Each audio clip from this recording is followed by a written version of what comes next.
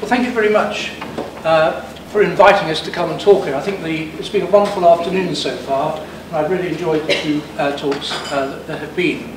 So I was asked to talk about the JLA process, the James Lind Alliance process, and how this facilitated our partnership with researchers, and also and so believe it or not, that's what I'm going to try and do.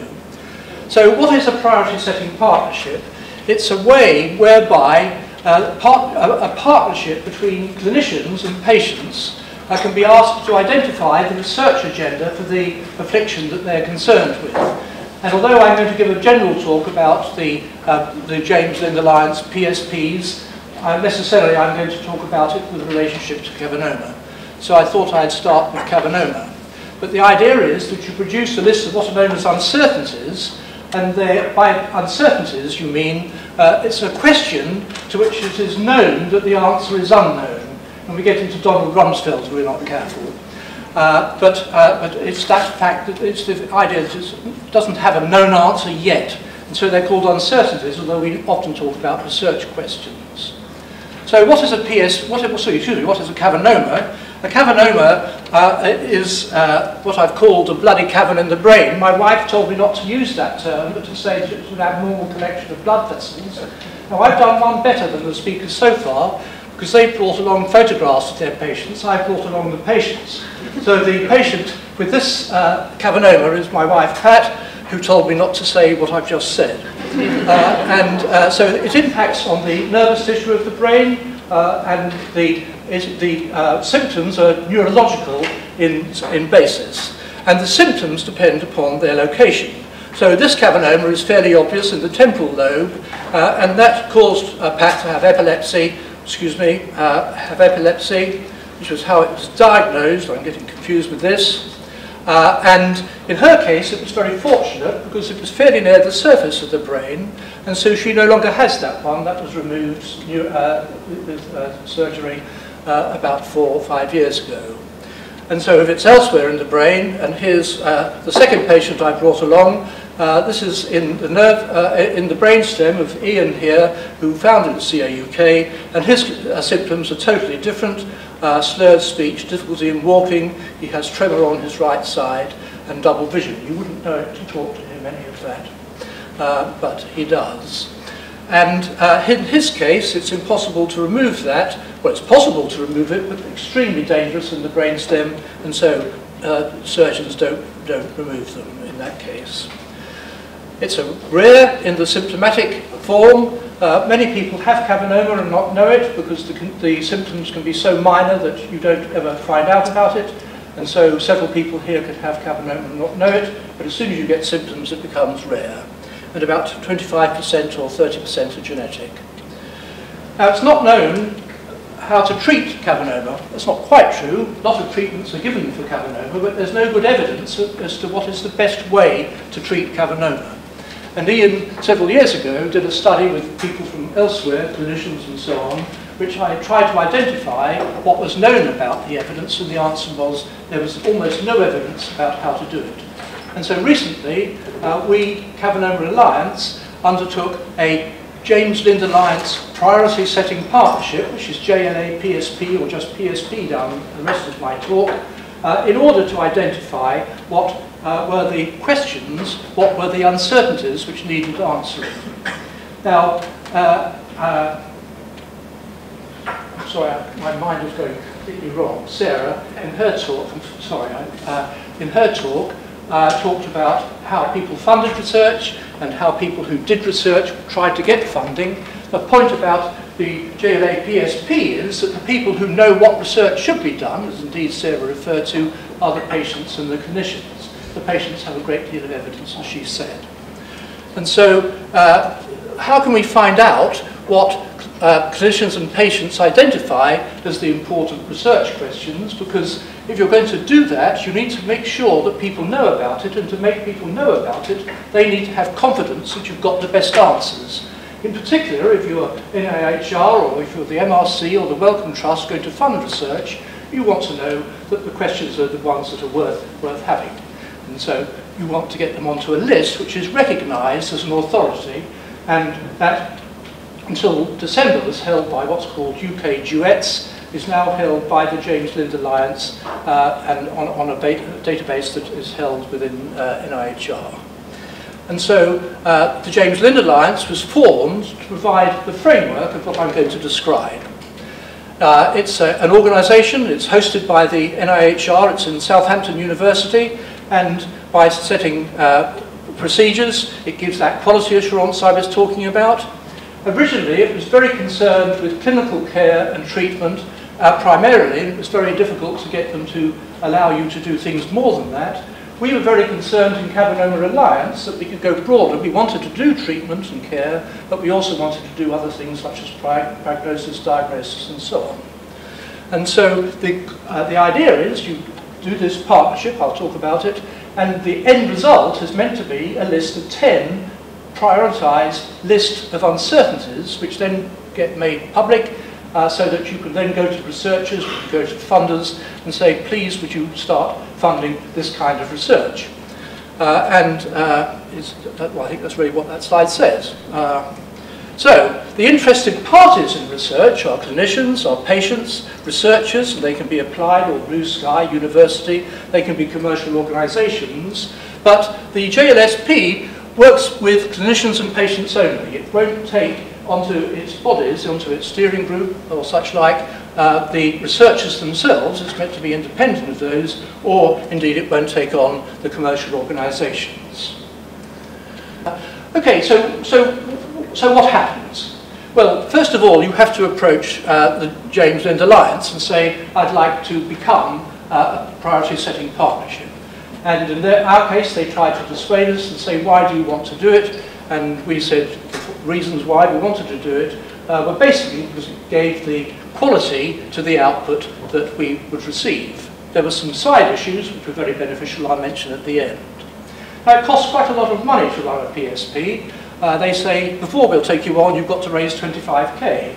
Now, to many organisations, 25k might be able to be found quite easily. At that stage, the budget of Cavernoma Alliance was about 25k a year. That was a problem. It's now quite a bit more, but that's in the recent years. So it took us a bit of time to raise 25k, and so we went back and said, we've got it. So then we formed a steering group and created a protocol. This was all before you really get going. So we raised 25k. Why do you need £25,000? And the answer is, you have to pay a project manager who's appointed by JLA, and ours cost £5,000. Ian beat them down from a bit higher. We had to pay an information specialist, and we got ours for £4,500. That position is totally critical. Whether you work through the PSP properly or not depends absolutely critically on having someone able to do all that kind of analysis. And we were very fortunate we got someone who'd been chief statistician at NHS Scotland, just retired, wondered what he was going to do, and we were very fortunate to get him. We paid an administration costs, and then we paid various meeting costs, and in the end we produced a publication which is available on the web, which is this, and that cost us just over 20,000, so we saved a little bit. But that was why you need the money. Then we formed a steering group, and the steering group has on it clinicians, it has patients, it has carers, it had CAUK as a charity, it also had Brain and Spine as a charity. Many organisations, many PSPs have many more charities than that, but not researchers and not industry, and you meet from time to time, obviously. And you create a protocol, when the protocol says, what are you going to do, how are you going to do it, who's going to do it, what you're going to do with it when you've got it, what else are you going to do with it later, all fairly obvious kind of things. It puts it rather differently to that. That was my shorthand. So, what is the JLA process? The JLA process is first of all to go out in consultation and gather questions. And you're going to gather questions from anybody who's interested in providing them. They're called uncertainties, but you're going to go to all our members in the CAUK, all the clinicians we could get hold of. We approached a whole set of organisations to say, would you please provide information, so that's clinicians through the various professional bodies and so on. And you say to them, please provide questions, and we provided a survey which said, would you provide questions? We said what types of questions we wanted. if you want to find out what we asked in this document on the web-based version is good in the sense that it's got links to a web-based resource behind this publication, and it's got our surveys, it's got masses of information. We laid everything bare in there. Most of it's fairly obvious.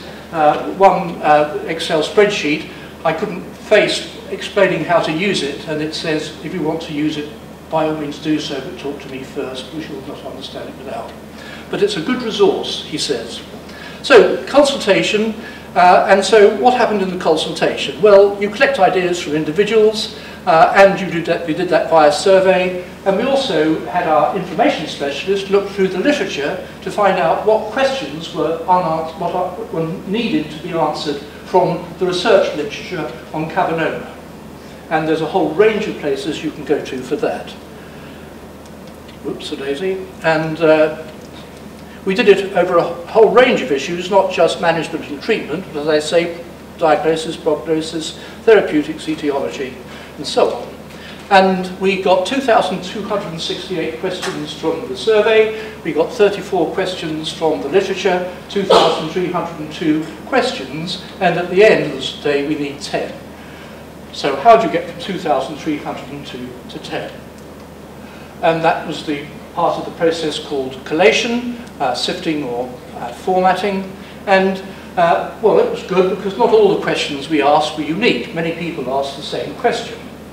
I should say at the beginning of this that we had a trustee board where we said, let's do the PSP. It's going to cost £25,000 to find the 10 best questions unknown in Cavernoma. And one member of the board said, okay, I'll save you 25k, I'll write them down, 1 to 10, which he did. And he got the first one right, but he got the next 9 wrong. So many people asked the same question. Whoops, I seem to press this button too often.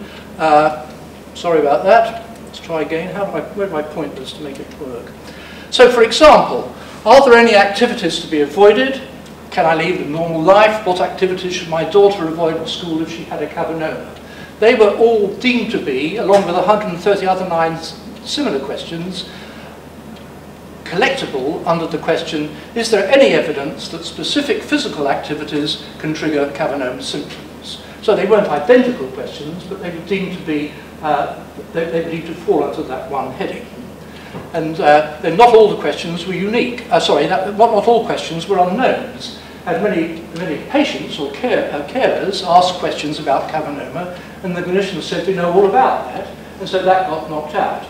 And those knocked out questions we're producing as a paper on our website, which will be all the answers you didn't know the answers to that clinicians tell us they do. And some questions weren't questions. I mean, some people just wanted to vent off, and some people said very sensible things, but they didn't happen to be questions.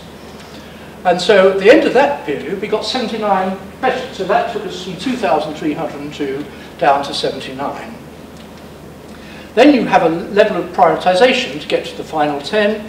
And the long list was generated by the steering group. It took those 79 questions and asked whether any of them were really different. It asked whether they were out of scope. In other words, whether they were proper questions for someone to ask, but they weren't relevant within the scope of our price setting partnership and so on, and that got us down to